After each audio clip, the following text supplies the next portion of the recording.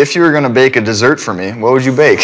You're a guy that's really hard and tough on the outside, but I know once you crack that shell, you're soft and loving on the inside. Probably a nice creme brulee.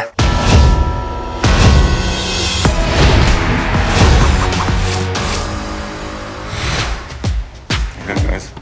Good. Water here.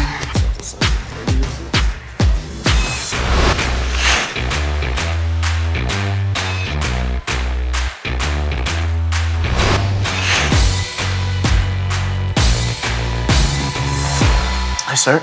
Yeah. It's cool. First question. Describe the feeling after scoring your first NHL goal. It was amazing. You know, you're just playing your first NHL game, so you're just trying to play well. And when that happens, it's really, really exciting and kind of unexpected, and it's a lot of fun. Holl scores! Justin Holl with his first National Hockey League goal. You answer that, please. I should answer that. Yeah.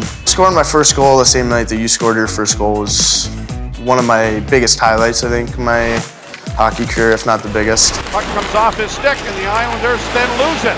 Nice back-checking by Dermott. Centering pass, scores! Holy mackerel! What a play by Travis Dermott! And he's set up for his first NHL goal! And look at the expression on his face! Just kind of put the cherry on top of the game and being able to do it both in the same game beside each other. Absolutely. I really couldn't have said it better myself. Cheers. Allow me to ask you a question now. What is the general reaction in the locker room when you decide to play country music?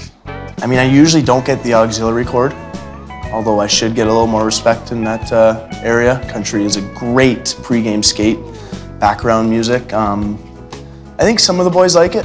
Guards is on the aux, good Minnesota boy, likes the country music. There's a lot of country music there too, which I respect from you guys.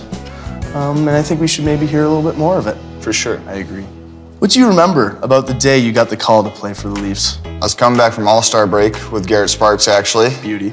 We were just driving back. I don't think we'd even made it to the border yet. We were in Rochester visiting one of his buddies, and I got a call from Kyle Dubas saying I was definitely going to play tonight. And yeah, it was a lot of fun. Did you get a text from anyone before that game saying I did get a text be their from partner? Yeah. Oh yeah. From Travis Dermott. It was a lot of fun. That's so much fun. Let me ask one. If you were gonna bake a dessert for me, what would you bake? Probably a nice creme brulee.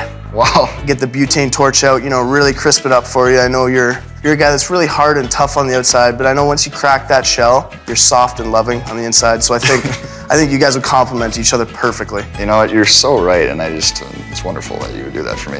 If I were to bake a dessert for you, I'd make you Nestle Break and Bake cookies. Sounds terrible. Kind of my specialty. Well, I'm sorry you feel that way because they're amazing. You just preheat the oven to 350, break them apart, put them in there. It's a fantastic Milk? treat.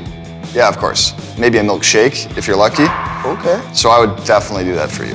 Hey Justin, you're a great game player, and I'm sure whatever game we have here, I'm gonna absolutely spank you in. That being said, we'll let the results speak for themselves. The results will speak for themselves, and I'm excited to see them. Yeah.